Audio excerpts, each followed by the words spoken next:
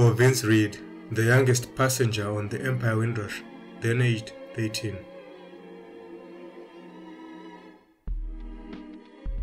Behind you, Windrush Child, palm trees wave goodbye. Above you, Windrush Child, seabirds asking why. Around you, Windrush Child, blue water rolling by. Beside you, Windrush Child, your Windrush mom and dad. Think of Storytime Yard and mango mornings and new beginnings, doors closing and opening. Will things turn out right? At least the ship will arrive in midsummer light. And you, Windrush Child, think of grandmother telling you don't forget to write, and with one last hug, oh good, and the sea's wheel carries on spinning.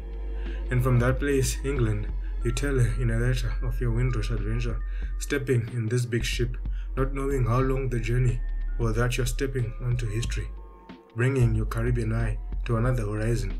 Grandmother's words, your shining beacon, learning how to fly the kite of your dreams in an English sky. Windrush Child, walking good, in the mind-opening meeting of snow and sun.